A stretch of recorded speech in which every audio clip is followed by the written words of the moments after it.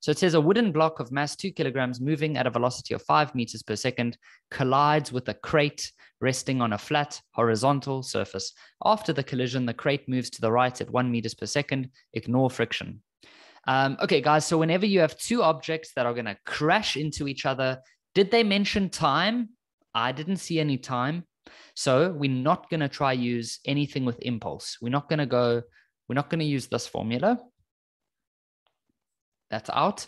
When we have two objects that are they're just talking about the velocity and the mass and blah, blah, blah, blah, blah, then we are rather going to use the sum of the momentum initial is equal to the sum of the momentum final. And then you're just going to go M1V1 initial plus M2V2 initial equals M1V1 final plus M2V2 final. Easy as that. You then choose a direction. We say right is positive, for example, and we just go plug everything in. So here we've got our first object. It had a mass of 2 and a velocity of 5. Plus the second object has a mass of 9 and a velocity of 0. That's what its initial velocity was, because they tell us that it was resting, okay?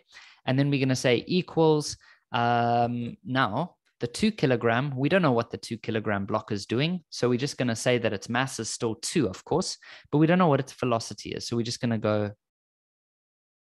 like that. We don't know what its velocity is, but we do know that the other block is going to move off at 1 meters per second.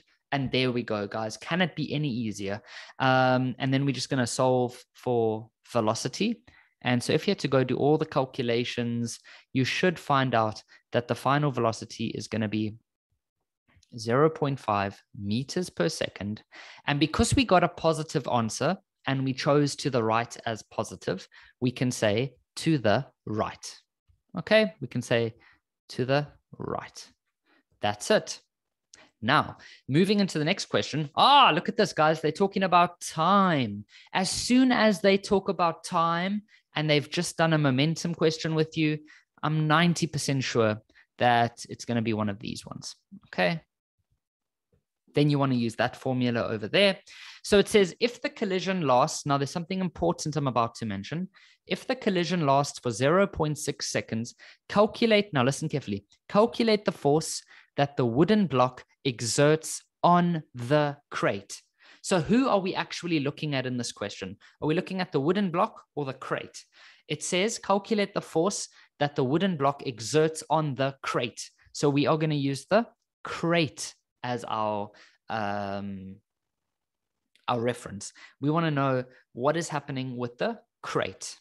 Okay, so we can say F net, and then the time is 0.6 equals to, now change in momentum can be expanded into MVF minus MVI. Let's choose a direction as positive as well. So we're going to go F net times 0.6 equals. Now the mass of the crate, jeepers. Now which one is the crate and which one is the box? It says a wooden block of mass moving at collides with a crate. Oh, okay. So the crate is the 9 kilogram one. Okay. And it had a final velocity of 1 meters per second minus the mass of 9.